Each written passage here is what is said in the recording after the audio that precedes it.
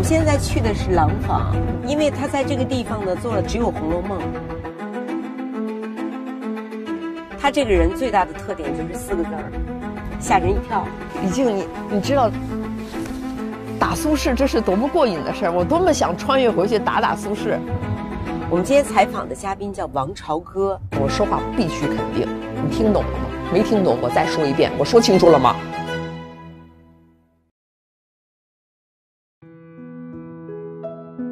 喜欢小哥哥，喜欢文学，这已经占满了我所有青春的时间了。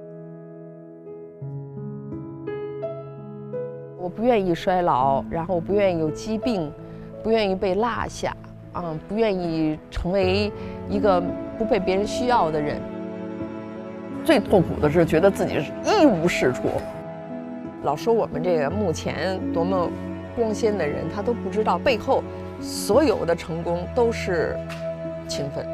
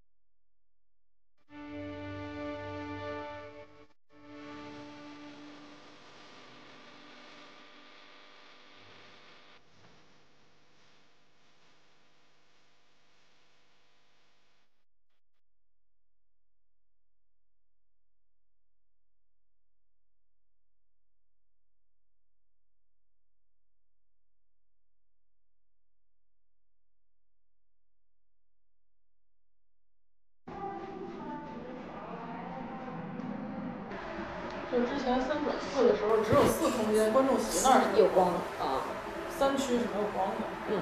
这个其实可能有另外一个解决办法，不是靠运营解决，是靠内容解决。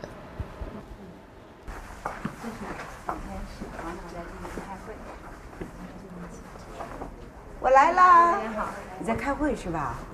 啊？这我们午间室。那我能给你个拥抱吗？哎呀，太棒了！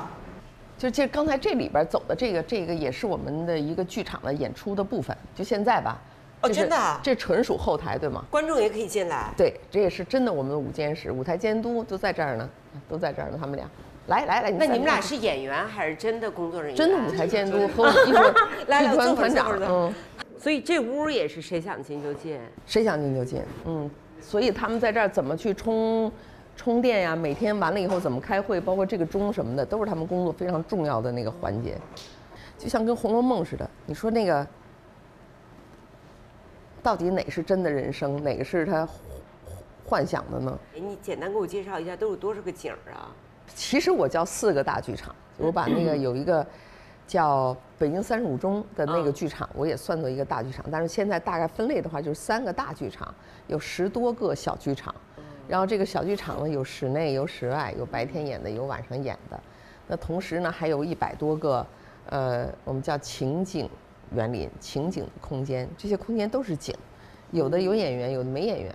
没演员呢，也一样有戏剧在发生，你也依然可以看见这个。就以为自己是谁，或者说在这个地方引起你某一段的回忆都有，所以这个整个的一个东西，我特别不愿意严格的去分它，因为你在里边走，实际上你是会迷失的，就是有点像那个迷宫一样，你会迷失的，然后也会有一个感觉，就是你不知道从哪个门进去，然后你不知道就推开那门就进了哪儿了，从这里进去就是剧场的侧台了。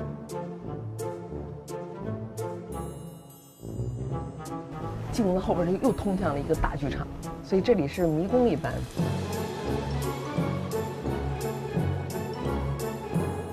什么？你怎么走？你怎么看？你有一个经验，我们这儿让你这个经验都废掉。我以前参加过那种每个城市都有那种小的大观园，基本就是弄点亭子，然后弄点这个水榭。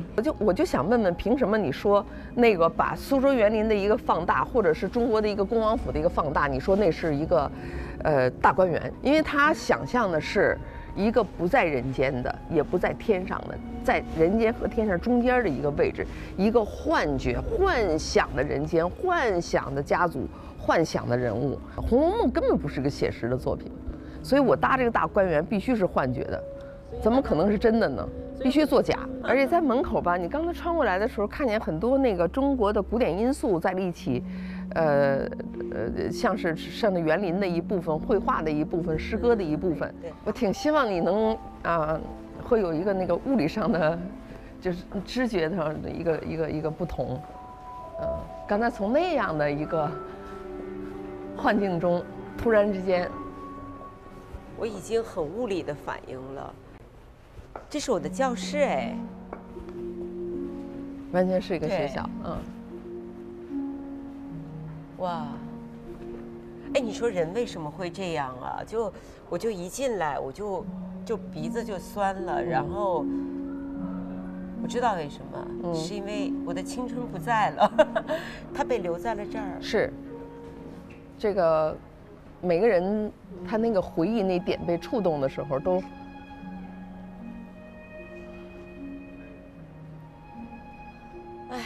哎，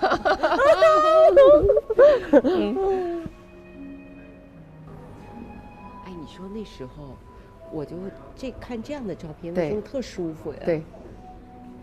对。哎，这种我也有。有你吗？这里有。哪个是你？不告诉你。北京市第35中始于1923年呀。这是你的学校吧？是。你的中学？我的中学、初中、高中都是在这个学校上的。这个学校是典型的学校，任何一个人，就是任何一个从那个年代过来的，包括现在的孩子，进了这儿以后，他都觉得这是我们学校，他都觉得这是我们学校。外地的人也这么说，所以我觉得我们还是做了一个，最大公约数的学校。你看，你一定要有这个见到老师要问好，然后这个上面说你不课间不许追跑打闹。哎，我们的观众进来以后会怎么样？你带着我走一下观众的感受。我没有，你随便，你找到一间教室，你比如现在我们正在看，对，你就可能进这个教室啊，你就这样可以进来，你选一个座位坐下来就行了，你就是这个班同学了。铃声，我再给大家讲一遍关于《红楼梦》的考题啊，老师不用了吧？第一题，来，你来回答。红楼梦的人物是什么？看同桌呢啊，这道题答不出来。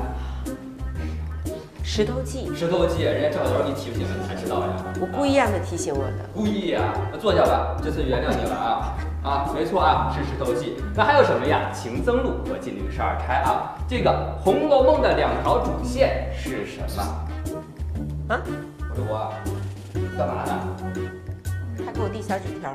来吧，那你站起来吧，给大家读。这样不合适吧？有什么要说的呀？老师让你站起来呢。快点站起来吧，来读出来。你看老师牙上有菜叶子。不是我，你一天天的观察这个观察挺仔细的啊。老师没让你坐下。你别给我坐下了，直接站着好标，还给我站前面去。今天上课没个正形啊。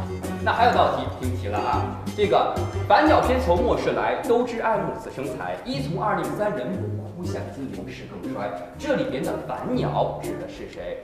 哎，还是你回答吧。老师，这真不知道。真不知道了啊！2次了啊，还有最后1次，坐下吧。是王熙凤啊。来，毕业典礼开始了，大家现在去操场上去参加毕业典礼啊！来，走吧，哎。其实在一个现实的空间，这多么现实哈！你都能触摸到，每个地方看见的都能触摸到。但是也有一个遥远的想象空间，这空间可能是你的18岁啊，也可能是你的16岁，那个时候你在那个屋子里边的。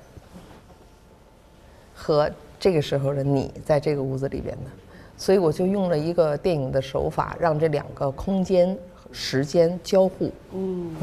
所以一光线一变，它就变成了一个想象空间。说那个时候啊，我呀那天那样了，然后再变回来，又变成这个现实空间。所有人进来以后会有那个穿越的感觉，但同时呢，我用这个课讲了《红楼梦》。这个《红楼梦》的章节跟我们现在的心境是非常符合的。比如说一见钟情，比如说在青春的王国里，觉得一切的事情都是那么自然的发生。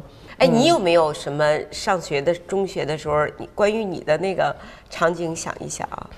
就是走神儿，我无时无刻不在走神儿，就是集中精力听老师讲5分钟，那最多了，这脑子就不一定上哪儿去了，甚至就在他的那个脸上，我自己已经去了另外一个地方，然后这个时候可能就会被叫起来回答问题，然后我回答不出来，他就让我在前面站着。我已经青春期到了，已经发育了，特别知道害臊，当着全班同学的面就那么站着，然后那个老师的粉笔在那个黑板上喳喳喳喳出现那种很玻璃黑板，出现那个滋滋滋的那种声音，到现在就相当刺激。然后那天那节课，我也会记终生，但多数的人会被就是这样羞辱过一次，然后他再不敢了。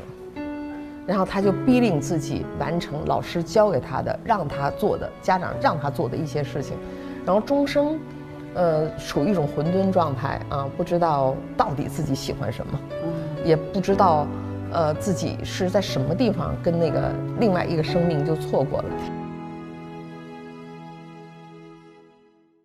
这是你们最后一次点名，点到的同学就可以先行离校。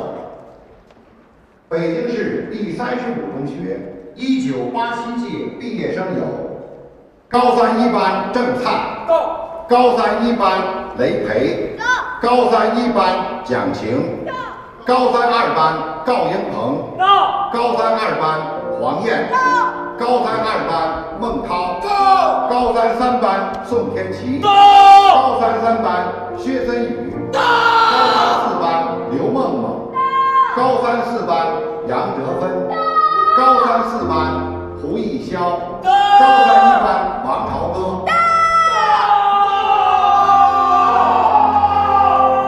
哇，叫得好！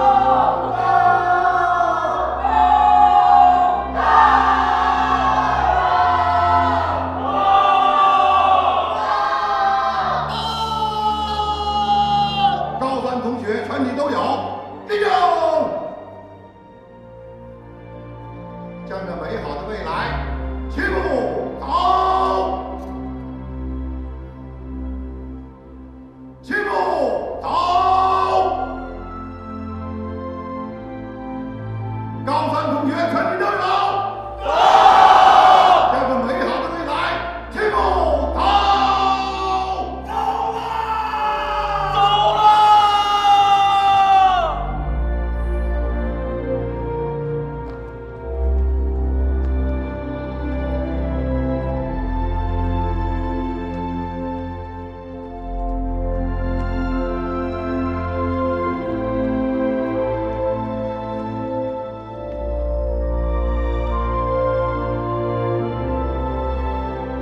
我感觉我在回望我的青春，我在跟我的青春面对面。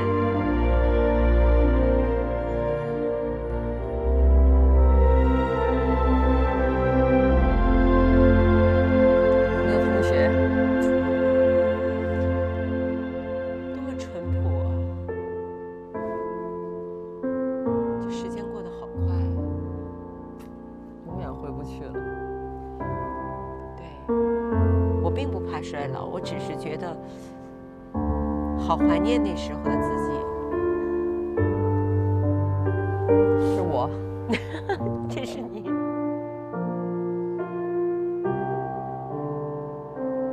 这是1987年的北京市第35中学，1987年的《红楼梦》剧终。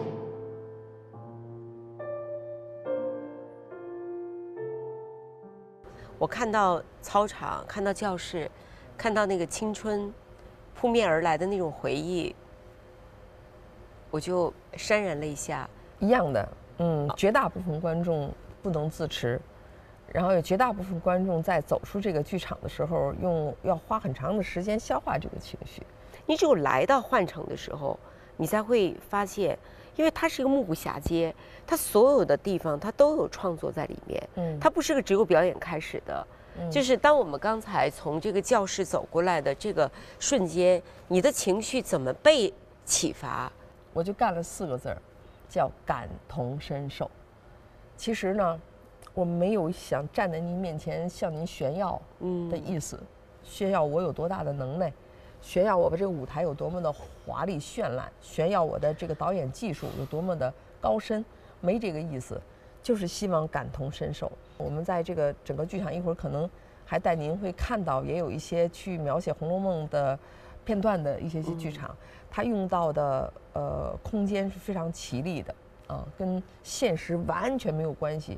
它甚至用了现代雕塑、当代艺术用这样的一个方式。我们刚才说，观众说我来看《红楼换乘》，然后这是35中，是个中学，那这跟《红楼梦》有什么关系？就是这个《红楼梦》，我就认为这本书啊，就一直没写完。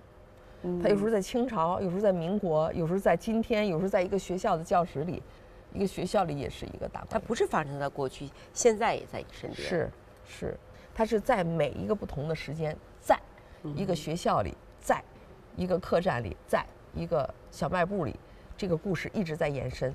所以我想呢，如果我只有一个本事，把一本小说去复原成了一个舞台剧，意思不大。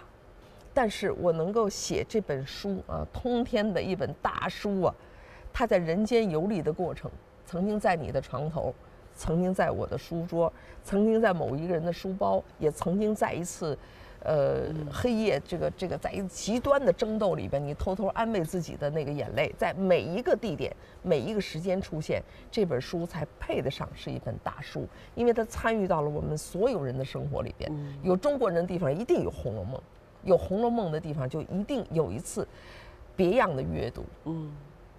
我认为这个才是我认为我更感兴趣的地方。刚才你提到了青春王国，你说我们现在的年轻人，我们有自己的社交方式、生活方式。那时候的年轻人，大观园里他们都是年轻人啊。你觉得现在咱们的年轻人，你说跟那时候年轻人的差别是什么呢？现在的年轻人特别觉得自己可以掌握世界，没有什么是我惧怕的，有什么呀？更不吝因为他们好像有更多的信息来源，然后也不指望更多的权威是教导他自己有自主的行为，所以他就对经典呐，对长辈呀，对于权威呀，会有更多的一个语言是说，可以省一省，我也行。咱俩小孩正好一边大，我也觉得，就是，我不知道他对你的，因为你是个很厉害的妈妈，在他的眼中，反感、蔑视，躲避、同感，对，同感，对。忽然哪天心情高兴，给你1-2句肯定，大部分的时间好像都没有，就说起来平常吃个饭干个什么玩意儿还好啊，你要一说起了我工作，他的表情立刻就已经这样了。哎，你说为什么呢？这个一代人是他们表现出来的一种方式吧？我觉得不代表心理，我认为是。我甚至都不愿意琢磨这事儿，真的，李静，我甚至都不愿意琢磨，因为我觉得琢磨这个事情，第一我琢磨不透，第二个我会伤心，然后我会给自己非常多的压力，然后我就有的时候会有意躲避。我觉得小时候，我们两个的小时候一样。你这个一个家庭里面，你必须是，同盟，然后你必须是，合伙人。你爸妈回来了以后，地可能是要你扫的，就是哪怕今天一餐饭，谁是洗碗的，谁是收桌子的，都有分工，你必须是合伙人之一但是现在的孩子呢，完完全全不是你的合伙人，你是完完全全是给予他接受，给予他接受，给予。哎，我不愿意接受了，你真是又给我太多了。好，那换一样，你要不要？那这个你喜不喜欢？哎，你看这样呢，你是一个给予者，然后呢，希望别人收到你这个东西的时候，感觉到好，这就是你全部的爱了。卑微吗？你不觉得？所以我就说，当他不是你合伙人的时候，他就不承担你的痛苦，但同时他也不跟你感同身受。这么厉害的潮哥，在这个他能够驾驭他青春的场景，但是在他生活中面对一个青春期孩子的场景，他跟我一样感同身受，对，一模一样。你说这场景，我觉得大家在看这段都是这样。这个也是若干年之后，他们长大了，他们去表现他们的那段，我不知道他们会怎么表达，不知道他们的儿女折磨不折磨他们。我不知道那时候又变成什么了，不知道。对。潮哥，那你大部分的时间在中学都干嘛呢？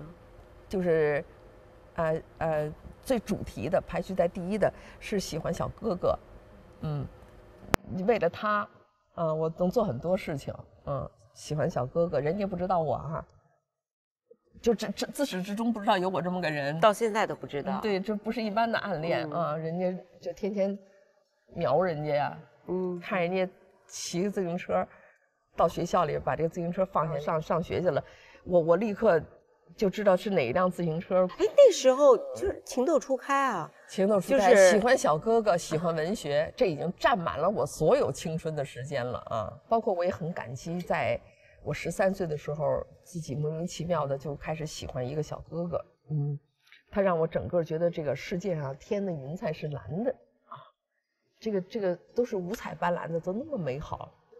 后来我在另外一个作品里，我写到这种初恋，我说我14岁我就要爱上一个人，我不管他是谁，反正我得爱上一个人，因为我14岁。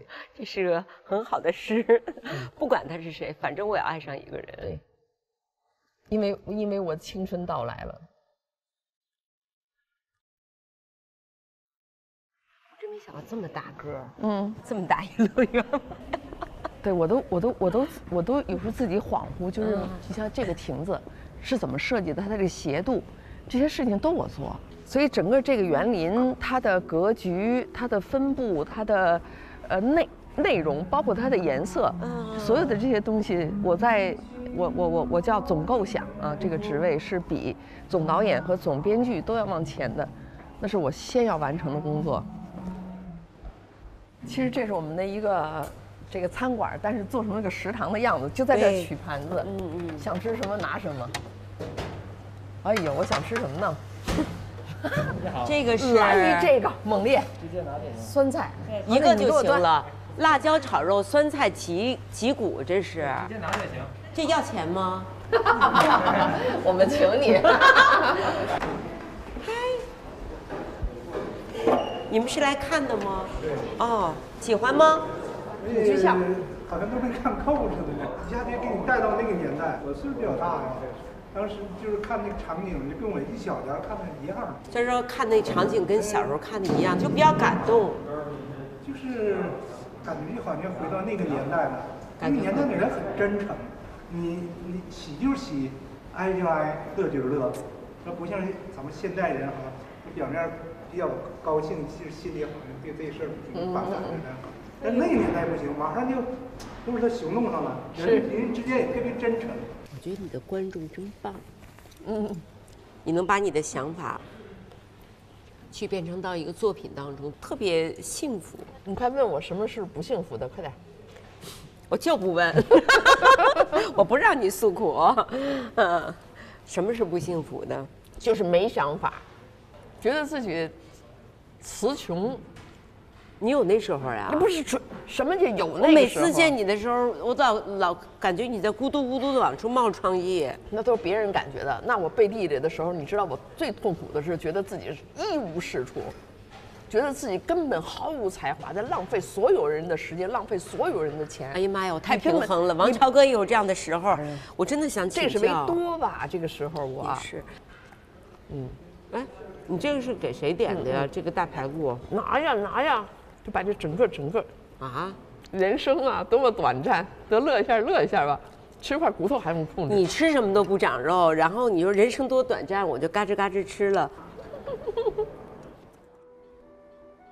像王导创作的这些所有这些东西是没有界限的，就是你比如它是舞美吗？是布景吗？是建筑吗？当然这个意象它是逐渐的清晰化的。这个地方你看见的是天空，其实在那个地方看见的是另外一个世界，在建筑后方。然后一步换景，每一个空间都是不一样的，这个地下这个微地形起伏都是特不一样的。我现在打算带你去一个特别独特的剧场，观和演的体验你都应该是从未有过的。这个剧场叫床剧场，床就是床，真的就是床，全是床，全是床。所以观众进来的时候就会躺在这个床上，是。然后有可能你旁边就会出现陌生人，对，也可能是我的演员，就会跟你躺在一起。这个体验挺独特的。有的时候你可以把它当成剧场和一个表演，但也可能是一个行为艺术。王潮歌的创作4个字，吓你一跳。今天我终于找到了吓你一跳的感觉。哎，你过来，你试一下，咱俩躺一个床上，你会不会觉得有点别扭？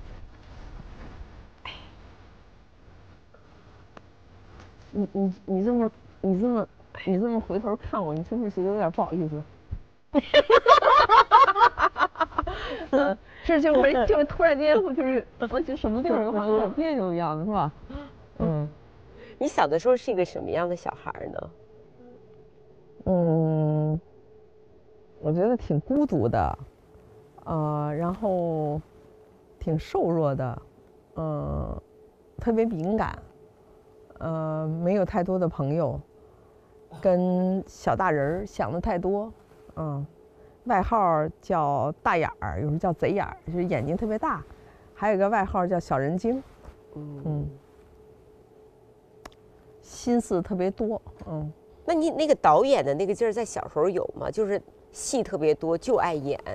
对，那个小幼儿园的时候，这个3岁什么的就开始跟那个。我妈说，昨天我从幼儿园里跑出来了，我还过了马路，我还领了一个阿姨过了马路，然后我又干嘛的，把我妈吓得跑人找幼儿园阿姨去了，说你们怎么这么看孩子，那么小他跑出去了。阿姨说哪里跑出去了？压根儿没这事儿。没这事儿啊。然后就问我说你是怎么？我说没跑出去，我编的。你看你现在也是，你说真真假假，假假真真。看艺术作品，或者说去欣赏一个话剧、戏剧。其实你等待的是陌生感，而不是熟悉感。如果熟悉，你为什么来剧场？如果我做的所有的东西都让您能够，马上就知道我要干嘛，我其实浪费您的时间。我希望观众能进来以后选取更多的惊诧。我喜欢这儿，是不是现在我们有穿越和，过去或者是过来的感觉呢？穿越。穿越了已经。潮哥，我想问你，《红楼梦》这题材其实不敢碰，很多人。对你包括2版的电视剧，一个是87版，一个是10版，大家都拿这个比来比去。而且我看报道，好像你并不是一开始就同意接这个项目。有3次还是4次之后你才同意的？更多。所以他们找你的时候，你第一次你是怎么拒绝的？我就这么说的，我说我不配，我说我没有这个资格，就把一本小说，这本小说把它变成一个演出，然后他就找我，我就拒绝，他就找我，我就拒绝，他就找我，我就拒绝，我还苦口婆心的啊，我说你不是我不干，你也别再找别人干，我说这个事儿你就别干，你听我的吧，这事儿不行。就直到有一天，我突然之间有一个想法，我就觉得我不能够做《红楼梦》，但是我可以做读《红楼梦》的人。就在那一瞬间，我突然之间觉得开了，我就觉得这叫豁然开朗。就那一天，脑袋就遭雷劈了一下，啪一下，咔裂个缝儿，滋儿一道光进来，一看，天哪，有了！我为什么要做《红楼梦》呢？《红楼梦》这本书不过是几十万字而已，但是《红楼梦》的读者有270年，有数以亿计或者更多的人跟他发生过关系。然后你在阅读的过程之中，跟你生命之中的某一个瞬间，它有时候发生了很严重的冲撞的。那我为什么不把这本书给写出来呢？我那是另外一个大观园，那是一本更厚的《红楼梦》啊！我为什么跟一本小说没完？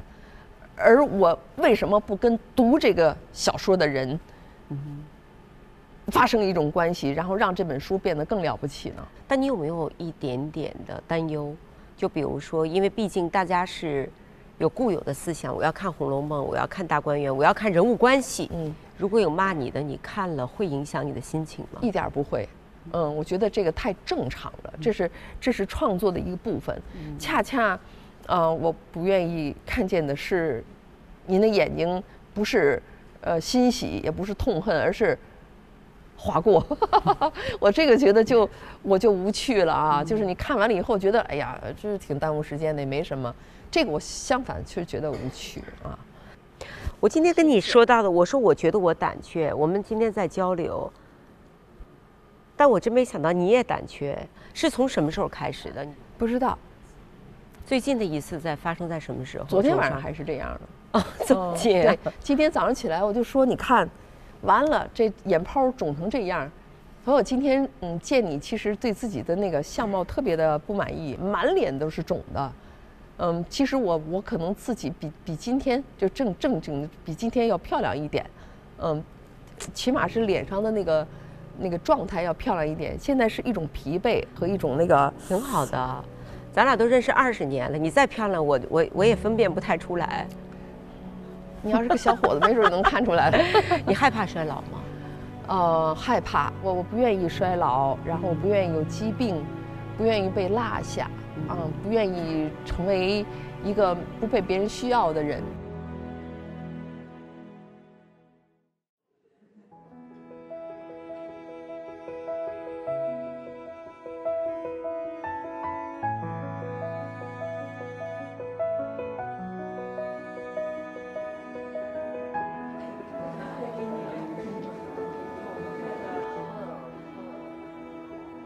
这个晚上是一个剧场，哎，这个好，这感觉有吃百家宴的感觉。叫张家大院，你还说的是真挺对的，叫张家大院。然后这个张家大院，他在表演的时候，就是这个上面什么都是人了，他只有在晚上的时候表演，所以观众本身也可以坐在这儿，全部坐在这儿，因为他就是你看，我们演员就是这么来的啊，从这儿这么来的。然后他每次报号，就是我是什么什么号的，我是什么什么号掌柜的，从那儿一个一个的掌柜的报号下来。这个贴脸蛋的都是看过我们李家村茶铺的了，就这脸蛋谁要贴着了，就说明今天他有一件高兴的事情。然后呢，他还愿意把这个高兴的事情分享给大家，他才能得到这个一个小脸蛋。看我来吧，好，可以。你看，也谢谢你来。所以大家这次也特好奇，为什么在只有河南里面出现了苏轼的剧目和曹操的剧目？对，答案即将揭晓。现在是最后的那个技术连排，然后等到1个小时就4点钟的时候，我们会做一次带观众彩排。你看你这弹幕写的全都是自问自答，然后有的时候是对立，有的时候互相鼓励。苏轼看到1000年后的你们在这么激烈的讨论他，也摸不着头脑。苏先生，谁在叫我？是我们的只有河南戏剧幻城想演一个您的故事。苏轼，哎，上这个手遮，这个手遮，回看，看，1、2、3、4，写的什么？对。我的迎春林大夜上，对，从那儿开始有的。我说清楚了，你是天说虚，就是老天爷，你别出现。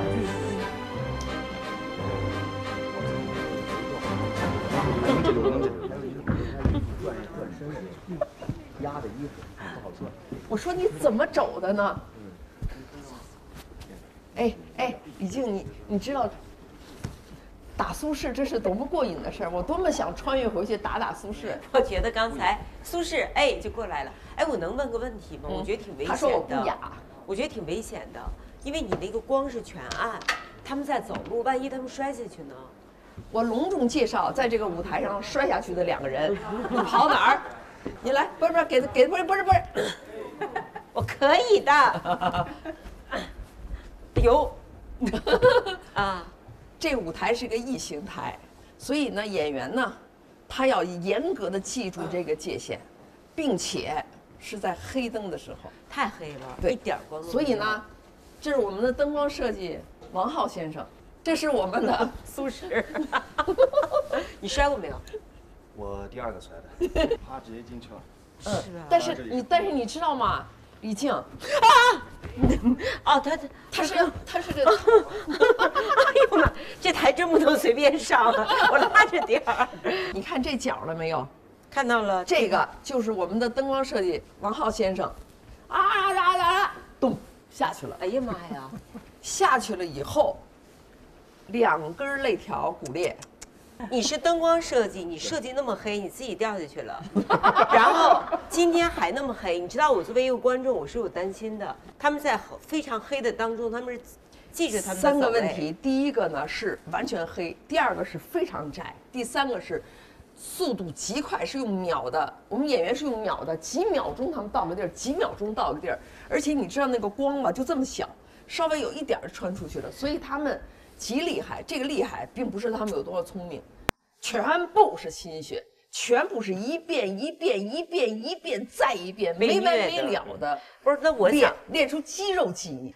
我刚才真的给你体验下来，我觉得不是，你对那种非常的那种细节的东西，甚至是我觉得并不影响观感，我也不会觉得就实质性的影响那个观感，但是我是没看出来啊。实质性的影响观感，哪儿影响？因为你是在我就是10000个细节已经垒成这个样子的时候，你看到的这个作品。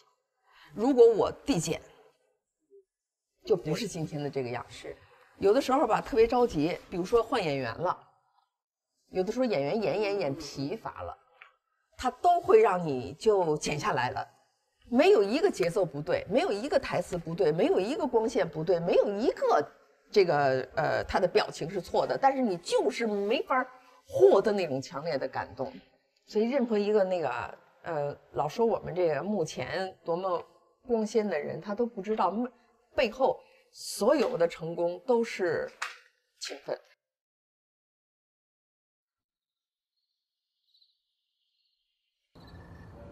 Hello， 哎呀，厨房哟，厨王炒张巴拉，什么呀？他扒了，我炒啊。哎呀，这是你切的丝儿啊？这我切的，挺温馨的这地儿啊。这就是我的工作室兼生活区。然后呢，我们会在做饭的时候会让你们嘲笑的，比如说你认为我们会怎么吃面，其实是方便面，就真拿那面煮，真的方便面。这越切越短，是不是不对呀？太紧张了，这个切不好，就赶快吃掉它。别让人发现。看见他们把镜头对向我，我突然就觉得下一个动作兴许切了手呢，我紧张。而且我对面这个灯光设计王浩同志切得特别细，好像专门是为了跟我作对的。王浩，我觉得你今天啊，你看你这个在职场发展就不利，你切的明显比领导好太多，又细又薄又好看，对吧？我这还紧着吃，来拍领导来了，你看，对，应该这样。来，领导，顺着这个切。你们说我切菜够了吗？够了，太够了，那就不切了。哎，那都归你切。哎，我带你们看个东西。哎，对，你看这个，就我给你解释这个字儿吧。这个叫那你看，那你看是一个人的那个口头禅，就是你什么那你看，就这是口头禅。这是我们经常喝茶的个地儿。哦，我的工作室在楼上，这真是纯生活的。这是一个洗手间，叫有道理。好玩吗？字儿都是我写的。王炒张扒拉呢，就是我助理小张在那扒拉，我呢会往里边倒东西，酱油啊、醋啊，我倒，叫我炒的，然后他管扒拉。我炒的扒拉，王炒张扒拉嘛，这我俩的组合。他如果在我不知道的情况，太粗了，我的还没你的好。要不你帮助。不是，你看朝哥他完全是眼光六路，耳听八方。你这跟我说着，你还惦记他？你别放到我这里边，这是我的。来一人一堆儿。对你这丑陋。我就是特别想问你这个问题，就是你说作为女人，她到了40多、50多，就大家就觉得你就别折腾了，就我觉得你现在不仅折腾，比我认识你的时候还折腾。没那么系统，没那么仔细的去思考你这个问题，因为你经常会采访一些明星啊，那个明星的背后，哎呀，他家什么样啊？他怎么吃饭呢？他穿什么衣服？他对象是谁？大家都关心。但是作为我一个导演，我是幕后工作的，我不认为大家会关心我的幕后生活。所以你说要看我的幕后生活，我说你这是啥意思嘛？我关心。然后你说，可能是大家对一个导演，对于一个女导演，对于一个感觉上杀伐果断、叱咤风云的人来说，你更想看见他软弱和这个生活的一面。可是这对我来说呢，并不那么清晰的存在。以前也没有过吗？也没有。所以人家说你是女导演，我就说怎么的了？女导演和男导演有什么不同吗？你先告诉我说我是导演吧。然后你再跟我说别的，然后我在那个江湖上哈就会流传着各种各样的我的那个传闻，比如说骂脏话，比如说特别厉害，然后那个动不动一件事叭我就炸了，一炸旁边那所有的人哈溅了一身都是血，就是那个，我一听没错，都是我呀，但是我说那不是我性格的一部分，它是我工作的一部分，因为我作为导演，我说话必须肯定。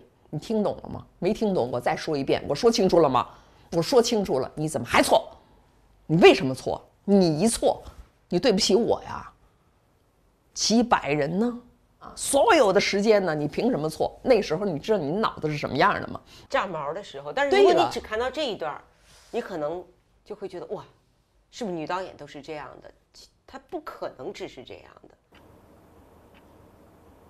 我就看着这几盘菜哈，我就想说，我第一个呢，就是我觉得这个东西，就我做的再好，它并不是我的好，我最美的地方，我最漂亮的地方，不在这儿，我在另外一个地方，所以有可能那个就从年轻的时候，大家就说我作为一个女人，然后呢看起来长得还不那么磕碜的一个女人，大家就会说你有两个选择，一个选择是靠在一个男人的肩膀上可以过幸福的一生，一个是靠你自己的双手。我说我靠自己的双手，你猜经历了什么？没人相信，不相信，在那样的一个状态下，女的和一个做自己的事业的女性，跟做的还不错的一个女性，和一直坚持并且成为了某一种符号的一个女性，大家更愿意看见的是什么？看见你垮，看见你哭，看见你背后也会洗衣服，也会烧饭。我就觉得，哎呀，你看我那个干嘛？我就想说这个，那我为什么要把我自己作为一个女人要做圆乎了？我还得不难看，我还得会烧饭，我还得会洗衣服，我还得见到丈夫或者见到父母的时候，我还得贤淑，我见到我女儿的时候，我还得慈祥，我凭什么？我累死了！我做饭炒菜完全并不是表现我作为一个女人的慈爱，然后让我身边的人都知道我也会炒菜，绝不是，是因为我实在吃不了食堂了。我实在是想吃一口顺口的饭菜了，我不是1个月，不是2个月，是半年、1年呢，你受不了了。但潮哥，你刚才说那特别对，就是你看，连我都觉得我自己其实是挺忠于自己的。我正式更正一下，第一，我是女强人；第二，我很霸道。但是呢，这并不是我这个人的性格或者品质，这是职务所在。我其实跟我女儿那样说过一段话。我说，如果我是一个农妇哈，我手一摸你啊，都把你那个毛衣拉毛了，因为我这里全部是老茧。你不可以说，你凭什么手不柔软？你凭什么抚摸我脸的时候一点都不温存？你不能看不起我。同样，我是一个导演，我说话肯定了，我态度有的时候语言呢，或者我的声调啊，有的时候太肯定了，没有那么温存。你也不能埋怨我，因为这也是我的老茧。那咱都切了这丝儿，咱们是不是得把它吃了呀？其实我一会儿还有更张先尴尬生，他就不煮面了是吧？煮也是方便面。那你能给我们拿2双筷子，我吃点这丝儿吗？可以，只有变化是不变。面没吃成，吃了点丝儿。